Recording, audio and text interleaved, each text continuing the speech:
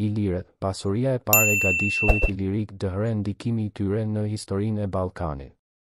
Gadishulli Ilirik është një vend i pasur në historinë e lashtë të Ballkanit, dhe Ilirët janë populli i parë i dokumentuar që ka dominuar këtë rajon. Në këtë artikull historik do të eksplorojmë pasurinë dhe ndikimin e Ilirëve në zhvillimin e Gadishullit Ilirik dhe në ngjarjet që kanë ndodhur më pas në këtë rajon të Ballkanit. Ilirët, populli i parë i Gadishullit Ilirik. Ilirët ishin populli i parë që udhëhoqi Gadishullin Ilirik dhe vendosën themelet e një kulture të pasur dhe të zhvilluar.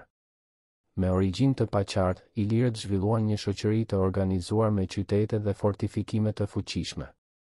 Ilirët u dalluan për aftësitë e tyre në fushën e luftës, arkitekturës dhe artit. Rruga e dyrëve të Gadishullit Ilirik. Ilirët përmirësuan komunikimin dhe tregtinë në rajon duke ndërtuar rrugë të ndërlikuara dhe duke zhvilluar shkëmbime kulturore me popull të tjerë. Kjo ka hapur dyert për ndikime të tjera kulturore në Gadishullin Ilirik, përfshirë influencën greke dhe romake në periudhën e mëvonshme. Ndikimi i Ilirëve në popujt e tjerë. Pasuria kulturore dhe historike e Ilirëve ka lënë gjurmë të forta në popujt e tjerë të Ballkanit. Në veçanti, gjuha ilire dhe elementet e tjera kulturore kanë ndikuar në zhvillimin e gjuhës dhe kulturës shqiptare, duke bërë shqiptarët të trashëgojnë një pasuri të përbashkët me Ilirët.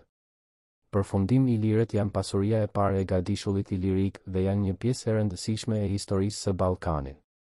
Ndërkohë që ngjarjet dhe ndikimet e mëvonshme kanë ndikuar në këtë rajon, trashëgimia dhe ndikimi i Ilirëve vazhdojnë të jenë një pjesë e rëndësishme e identitetit të Ballkanit dhe, në veçanti, të popullit shqiptar.